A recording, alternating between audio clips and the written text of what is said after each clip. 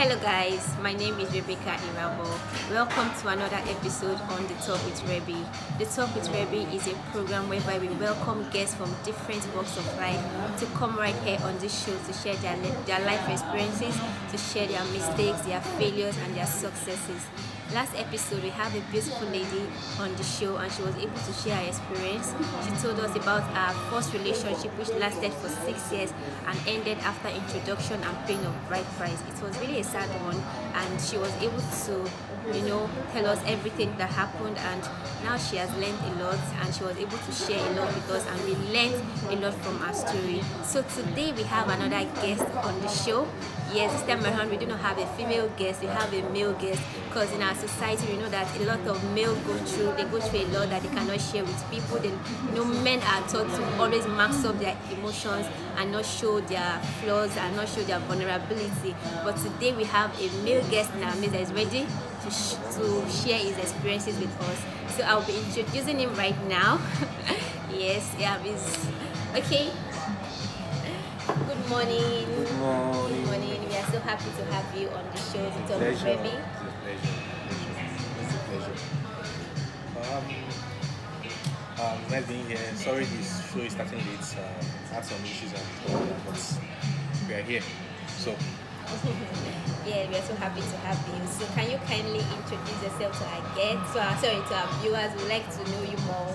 Okay. Just give us a brief details about you. Okay. My name is Abubakar Usman Ibrahim. I'm an energy expert, so to speak. I presently work with the biggest trading company, bitumen trading company in Nigeria, Alaska, Nigeria. My experience actually span the upstream, midstream, and downstream sector of the oil and gas industry. So I've been into a lot of things and challenges in life that has actually shaped me and made me who I am today. So as time goes on, I'll be revealing a lot about myself and how my story can actually inspire someone watching this show. Okay, we are so happy to have you. It's something that is very rare to do, leaving your precious home and coming here to share your experience so that someone out there can listen to your story and learn from it in order to make better decisions for themselves. So we really appreciate you and we are very happy. We are grateful that you are here today, Mr. Abubakar. So I would like to employ all our viewers out there to listen attentively to his story, to pay attention so that we can learn a few things from his story. So we are giving the go ahead to Mr. Abubakar to please be natural, just let it flow, tell us everything, do not hold back, just be free, and if you have to be vulnerable, please. You're human, you're a human after all, so please, nobody is above being emotional and all that. So over to you, Mr. Abubakar. We are all listening to you. The viewers are listening and I am listening. Okay. Thank you very much. Hi viewers. Okay, where do I speaking from? Okay. I'll just give a brief about my ideas about life. I'll start quickly from my secondary school days and my journey through life and how and where I am and where I'm looking to get to in the future. So I'm not your regular guy that is just or that actually went to one of these big schools around. Yeah, my pre-secondary school was actually good. Yeah, I went to some primary schools and all that. But along the line, things happen. That's life. So went to Jack on Day, to secondary schools and all that. Be that as it may, we moved on and all, get a university, get admission to the university. But there's an interesting story before my admission into the university. Okay. When I left secondary school, I spent 5 good years. Yeah, it might be incredible for people to imagine, leaving school for 5 years, secondary school, before securing admission to your first year in the university. Although we all know what happens to what's it called, Jamb and all that and stuff. So it's just a normal thing in our own society here. I know. I'm coming from a family that would say, okay, let me just reverse a little. Let me go back in time so that it won't be as if maybe I'm rushing things. Yeah, I'll just give you. I'm from a family of 14. Okay. Yeah, I'm the fourth of 14. Wow. My dad had 2 wives. We all stayed together in my father's house, somewhere on the mainland, satellite town precisely. So you can see that it's not. That is not even easy. Understand? So at some point in life, all man has to fight for themselves, these ourselves also, as the case may be. So I'll tell you that we're not privileged to, go to a private university. So we're all struggling to attend the public universities, and those were one of the things that actually took me time. So, but after my secondary school, I started working.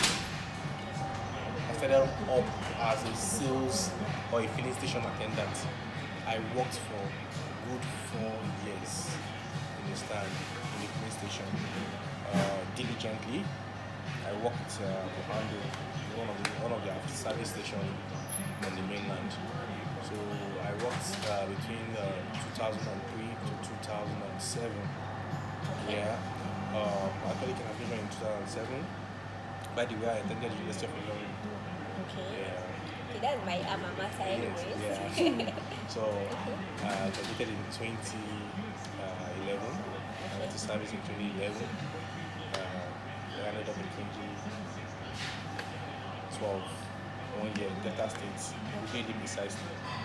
So it has been a tough one for me, and I'm this kind of person that believes so much in myself, and I encourage people to actually, because if you believe in yourself, other people will believe in you. It's what you have that people will see. You understand? And by believing in yourself, what it means is that you need to challenge the status quo. You need to start challenging the status quo about life, and it's until you start asking the right questions that things will start opening up. If you don't ask questions, just like in class, if you don't ask questions, excuse me, maybe, yeah. Thank you. If you don't ask questions, you can never get answers. So you need to ask questions, and when you start asking questions, challenging the status quo, asking yourself, why is this thing like this? Then you start seeing that things will start happening around you. You understand? From one place to another, so you are asking questions, it's taking you to another question and questions like that. Then the answers will start revealing itself. You understand? By so doing, you're developing a content, you're building yourself internally. You're no more that person that doesn't know what to do exactly. So and that is the way to develop. And in life, you have to keep building and asking questions and developing yourself to move to the next step in life. So I'll give you a brief rundown of my life in the filling station before I left. Okay. Now, while working, you being in the station, imagine you being in the station, having to see people coming into the station, young people like yourself, you understand that maybe they are working in a bank or working in a very good place, coming with their cars, and you be the person filling their car. I mean, that alone is enough for you to be restless. And what you ask yourself is, what have I done? I can be better than I am now. That is just the question. I can be better. What did they do? What are they doing right that I'm not doing? You know, I knew I had to go to school. You understand? I just knew I had to just try and do something different, and So I kept pushing, and all that. So I wrote UME, Jamb, and I wrote Jamb like 4 times. Funny enough, I made over 200 in all of them. You understand? But the race for admission and everything, out of it is who you know and things and all that stuff like that. But eventually in 2017, in fact, I even said I'm going to do a time after. I'm not going to write Jamb again after that 2017. But as God will have it, my name came out. In fact, I couldn't even believe it myself. You understand? Because in everything you do, there's always a God factor. Who God first. Don't always lose focus on God. Yeah, it might take time, but it's just a matter of time. You understand? Before you start getting results. And once you persevere, you remain steadfast and all that, you would definitely make it. That's just my philosophy to life. So, like I said, these are things that happened while I was working in a service station. Although I was given a position, I even rose to this position of the shift captain. You understand, in the filling station. That's somebody that is just after the manager, the next in line. But is that the kind of life I want to live? There are people that are working there, they have families, they are married and all that, but you yourself, you can actually imagine the sub level they will be in the society. I don't want to be that kind of person. I want to be that kind of person that walks into an office, sit down in a air condition, things like that. People know I knew exactly I knew what I wanted to do, right? I knew what I wanted to do, but it's just a matter of time and limitation. So we now, my father was supportive, I would say, but he doesn't really have to get without financial wise and all that. If not, I wouldn't have even started working or go to work after my secondary school in the first place. So I had to sit down, I had to think about my life. I had to think of what to do. I had to try and encourage myself. You understand? It's only when you encourage yourself that you see people that will encourage you, that will help you, that will try to want to share things with you and all that. And that similar thing happens even in my own family. Like I said, in the local parlance, they will say, "I'm picking you open in line. The father will carry, or the parents will carry." You understand? So if it's somebody that is struggling, that is trying to, that is trying to make exactly better in life, and the father will now say, "Oh, let me just even support this person and push this person." So the journey went on like that until my admission came in 2007 when I 2007 yeah. Okay. 2007, and I left the filling station by the way I studied geology. Yeah, so I got in Ilorin. There was no relationship, there was nothing. I was just myself because I already spent so much time at home. I didn't want something that would delay me in school and all that, so I just stayed fast and all that. Now, funny enough, I'm this kind of person that I didn't make the first class. I didn't make the 2-1. So I made it 2-2. And I want to start my story from that point.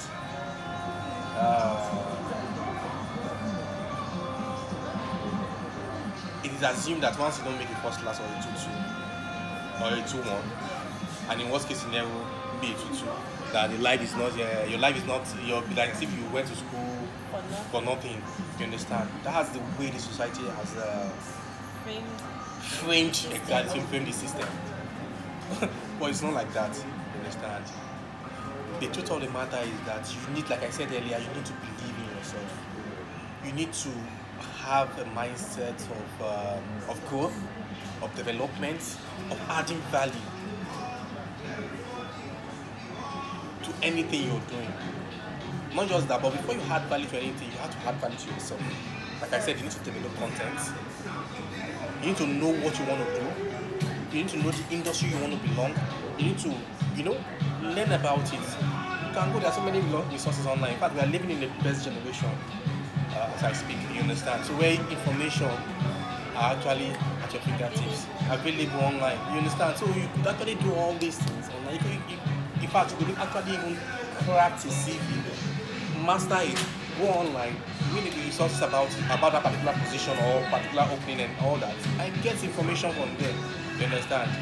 All you need to do is just for you to, go for the interview, shatter the interview, and learn on the job. Once given the opportunity to start up, you understand? You learn on the job, and before you know what's happening, you are there. Not about experience, not about what have you always at times. So it's happened like that and all that. So now another story came up after my NYSC. By the way, while I was in NYSC, I was involved in so many things. I was even facilitating. I was even lecturing project management. I was lecturing HSC. I was lecturing supply chain management. I was working part time with a company, a resource house called Project Management International Institute, then somewhere in Benin City. So I was going from every Saturday. I was going from Delhi to Benin, like that. That process. I actually did the program during my service here. So they employed me then as a facilitator, you understand, and the marketer as well. So every Saturday I'm engaged to actually go talk to coppers away from my zone where they don't know me, you understand, things like that. So I was doing that consistently. So I did that for a while till I graduated till I rounded up my NYSC. And to be frank, I had this notion that, in fact, once I even leave service, it will even take me maximum of 2 years, 2 months rather, to get a job. That was how confident I was. It happened like that. So after my NYSC, I served with the Delta State Direct Labor Agency. After my NYSC, I was told the company, because it was a construction company, I was told the company only hires indigene, and it has to be approved by the state government and all that. But my director general then was like, okay, you give me a note to Zenith Bank in Asaba to start up. But I've never wanted to work in a bank based on the stories I've had and all that, things like that. So I turned that opportunity, you understand. Meanwhile, there are people here in Lagos that will promising me that jobs that once I leave service I can just calm down and from MIOS to what's it called,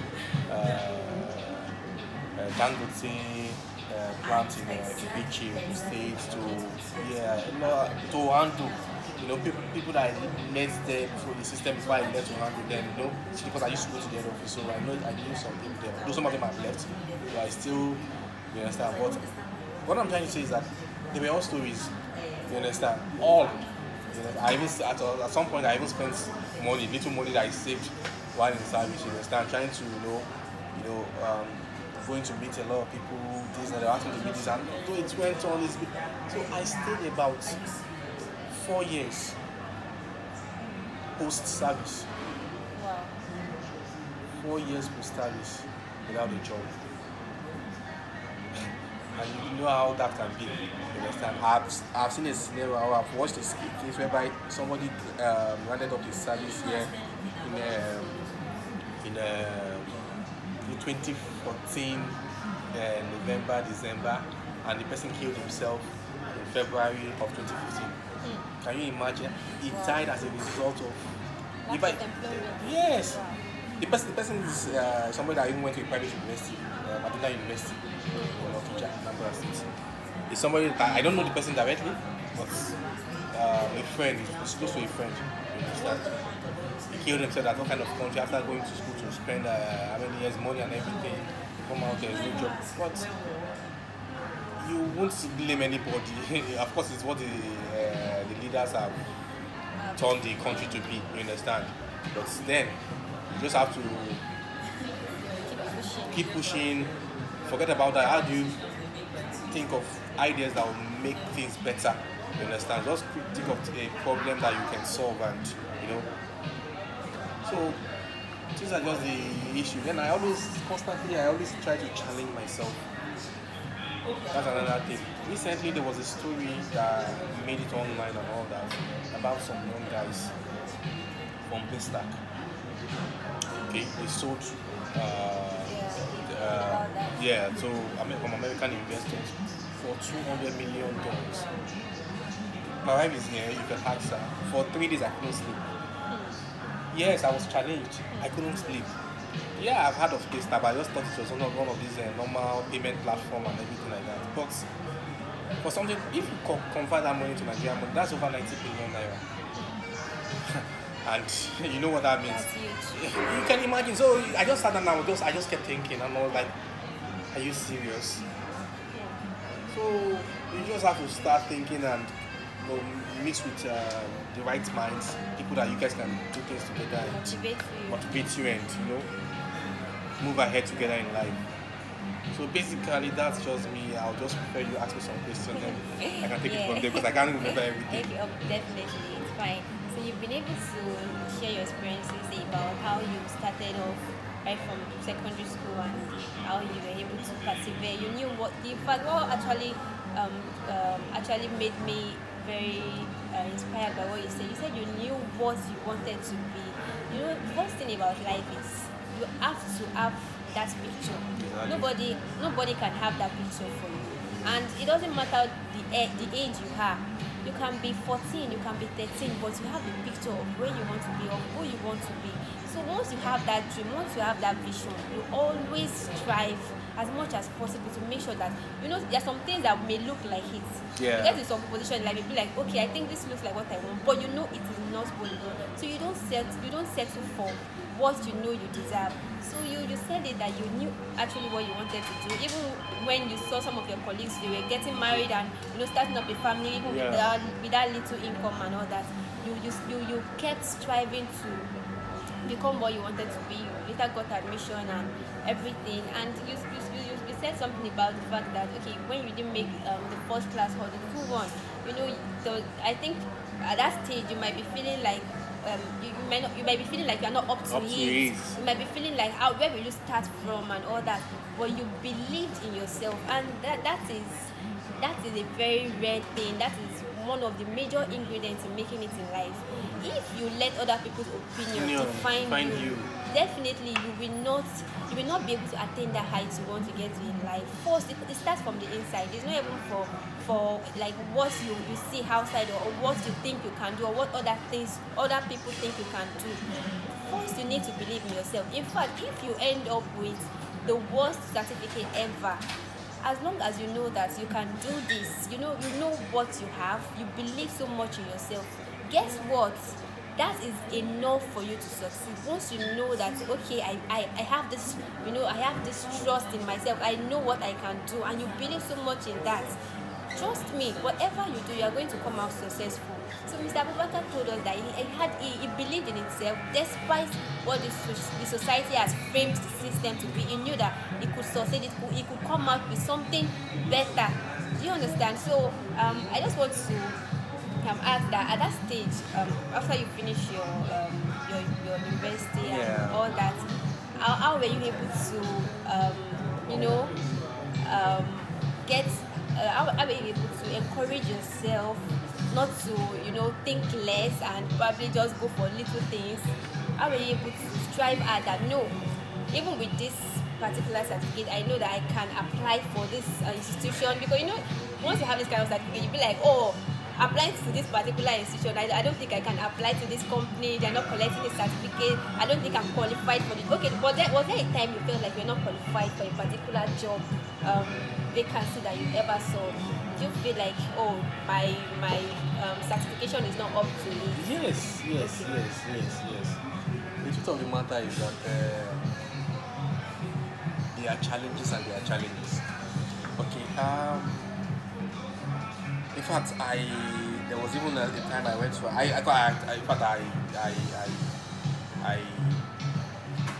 attended various interviews, even within that 4 years. That's I told you I don't have a job. I attended various interviews. At some point, I just had no choice than to bring the God factor in it. Yeah, I told God that God should not have tried. You understand? One of my greatest wish now is just for me to just sit down and somebody just call me on the phone and tell me, come and start this job. That was one of the things I did. And believe you me, that was what happened. You understand? Before now, in fact, there was a particular interview that got me so pissed off. You understand? I got me pissed off because it was I think it's a 3-stage interview. We've done the first interview, we scheduled for another interview. Sometimes later, we were scheduled to meet with the MD of the company, which is the final stage of the program. And it's a gas company. They're into LPG and some other stuff. But it's a bit big, so to speak, somewhere in Victoria Island. So, you know, for us to have been in the interview room with the MDC, we were there, so he asked us some questions, and, you know, There were about 4 candidates involved, and all of a sudden the guy just said doesn't like our faces. You know, I felt so bad. I felt so, so demoralized. He said, he even asked a question, even though it took us time to get. He was asking us. I think the particular question he asked was like, how many liters make a gallon? I think, yeah. That was what he was asking. And you know, me now, I was actually basking on the fact that I've worked in a filling station. We do a lot of gallons and all stuff. So I knew there are some gallons that are 5, some gallons that are 4. You understand? So there was this discrepancy about it actually. But the actual this was supposed to be 4 liters, things like that. So it took me time to actually answer, which I eventually did. But to cut the story short, the guy just said he doesn't like our face and all that. That was the end of the interview. We all left.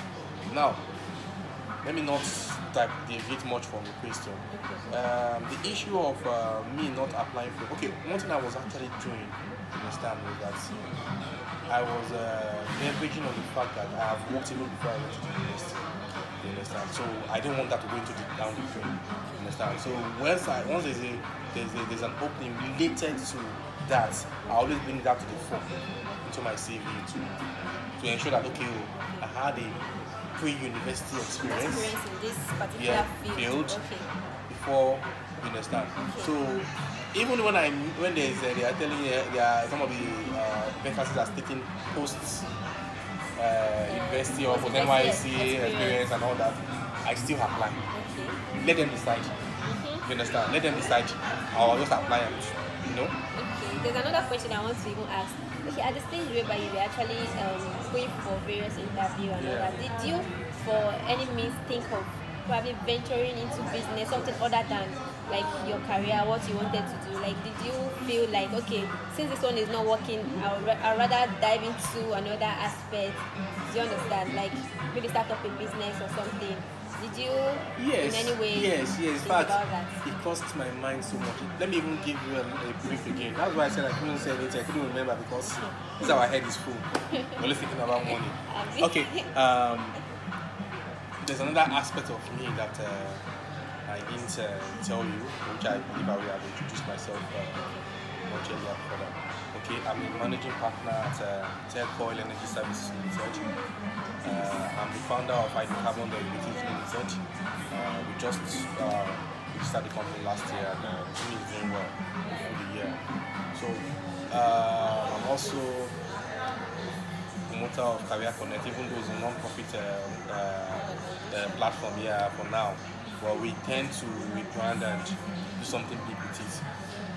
Before the year runs out, we actually having all that in the pipeline. I'm going to get it registered and start something good about it and look for competent people that become directors and all that to take it to the next step. So there are so many things that I learned so much even within my years of joblessness. Okay, within that 4 years period, I was able to develop myself in areas of the oil and gas industry. Since I have a prior university experience, so I went fully into upstream, and I was just working with some few people that would facilitate transactions and all that things like that, oil and gas transactions basically, running light and automatic gas oil and stuff like that. So we were working with some people looking at, okay, if we could still have a first deal, we just go and register a company and become, legally operating legally, things like that. We tried and tried that, but we didn't really succeed in that aspect, right? We tried and tried. So along the lines, we're trying. I'm also developing competence in the oil and gas sector. Trying to understand. So it was even easier. Even the job I'm doing, was even much easier for me when I went to the interview. At some point, where my HR director, as we were talking, we left the interview and started talking about politics and some other things, So it's just you just have to you don't just have to be docile. Even employers don't want to see gaps in your CV. No, you just have to okay, what were you doing within this period and this period? What are you doing? What were you engaged in and things like that. So you just at every point in time, like I said, you just no matter how little that thing is, even if it's a book, pick it and read. You understand? It's definitely add up to something. Okay, thank you so much for sharing this wonderful experience with us. In fact, personally, I have learned a lot, and I'm very sure that the viewers out there, they've been able to learn a lot, not even a few things, a lot from what you have said. But I'd just like to just summarize everything that you have said to our viewers so that they can have a better understanding of all the stories and experiences that you have shared with us today. So Mr. Abubakar was able to share his experiences with us about secondary school, post-secondary school experience after 4 years later gained admission, and after university he stayed like 4 years more before he actually got a job. So what I just want to say is definitely some of the things that we want in life may take time. You may not have it immediately we want them, but that doesn't mean that you should give up. It doesn't mean that you should do it. There was something Mr. Abubakar said. He said that first he believed in himself, which this is something that nobody will do for you. Nobody will teach you. You have to. It has to come from within. You have to have this conviction. I would say it's a conviction. You have to have this assurance in yourself that there's nothing you set your mind to that you will not achieve. So once you have that belief in yourself and you believe in your abilities to do some certain things, I'm very sure that whatever you set your mind to do, you definitely achieve. And he also said that we should challenge the status quo. Now we have various fields that we want to go to in life. I have my dreams, you have your dreams. We have different areas, we have different industries whereby we can prosper as an individual. You know what you want to be. You know what you want to be. Aside from some people, their parents actually choose the profession that they should go into. But you yourself, you know what you are capable of doing. You know what you enjoy doing. You know what you are passionate about. You know the career, the focus line you want to dive into. So even if challenges are coming in that area that you cannot actually do what you really want to do, definitely you can. Like he said, even when he didn't get his dream job, he was doing something to add up his knowledge. He was doing something to just develop himself. So even if you don't get what you actually want now, that doesn't mean that you should just take mute and just stay there until you get what you actually want to get. No, that is not the wise thing to do. You can diversify in order to have enough knowledge. Whatever is available to you at that time, even if it's running a business, even if it's working for someone for free, even if it's being an intern in a particular company, even if they are paying you peanuts for that job, all you are gathering is experience. You understand? So once you gather that experience, even in the major field that you want to dive into, when you eventually get there, guess what? Those little things that you felt like they were nothing will be helpful along the line. So I just want us to know that whatever the way Nigeria is now, you actually, even when you graduate from school, there's no job secured for you. In fact, even when I graduated, and so when I finished my NYSC, I was like, where did I start from? It was really, I know how difficult it can be, but please do not let that hold you back. Whatever you find, whatever you can do immediately after school, do it. Don't care. Even if people are like, is this what you're doing now? Don't care about what people do. You know your journey. You know where you're going to. So it's you that you know your pathways. So whatever you're doing now, even if people are going to laugh at you yourself know where you are going to in life. So nothing is permanent. Even if you start little, it's not going to be permanent. You are going to grow. So just know your focus line.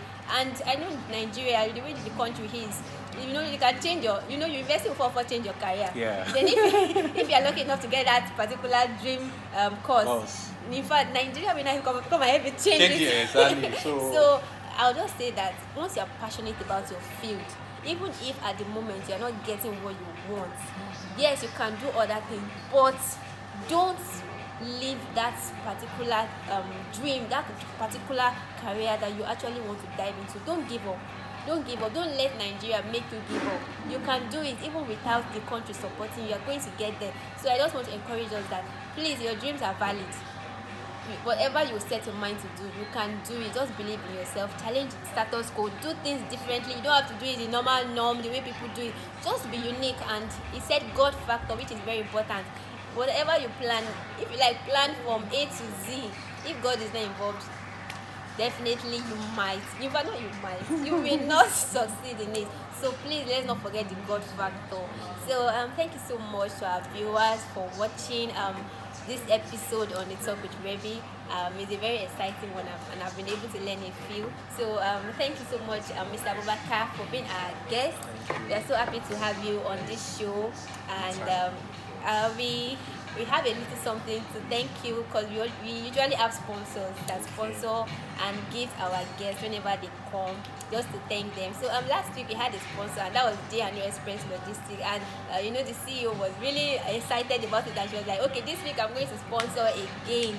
So we have something for you, so just to help us. Sorry. Thank you. Usually put inside this box, but it's fine. So just help us Thank you so manage much. it. Thanks so much. Wow, this is good. Yes. Wow. So thank you so much. So a big shout out to Express Logistics. Yes, they are into international, interstate, and local deliveries. They are really, really good at what they do, actually. So you can check them up on Instagram. You can check them at Express Logistics. Yes, they are really good at what they do. So we are thanking them for getting our guest today on this episode. Thank you so much. Thank you. I appreciate it. So to all our viewers, thank you so much for watching. Kindly tell your friends, your family, your loved ones to watch the Talk with Rebbe on YouTube, and also on our Instagram handle at Priceless Rebbe. So I said earlier last week that if you want to be a guest on this show, just send a mail to me on rebeccairabo@gmail.com, or you can call me on this line 081-6705-5537, or you can send me a DM on my Instagram handle at Priceless Rebbe. So we'll attend to you. And if you want to be a sponsor also, you can reach me through those handles and the phone number that I've mentioned earlier. If you want to be a sponsor, just let me know how you intend to do it. If you are going to send us the gifts yourself, or you're going to get the price of the item and then send us the money, and we get it for the gift for the guest, and then we give it to the guests right here on the show, and you see what you actually got for them. So we are wrapping things up now. So is there any final notes that you have for our viewers today? Yes. I want to say to all our viewers, all the more viewers out there, that one, you need to believe in yourself. Two, continually develop content. Understand? That's the only way you can be refined and continue to be relevant in the scheme of things in society. 3, be safe. Coronavirus is real. I've seen it kill somebody close to me. And wash your hands, observe all safety protocols, and be safe. Yes, please be safe. Thank you so much for watching. My name remains Rebecca Irabo, and thank you for watching us on the Talk with Rebbe. Bye for now. Bye.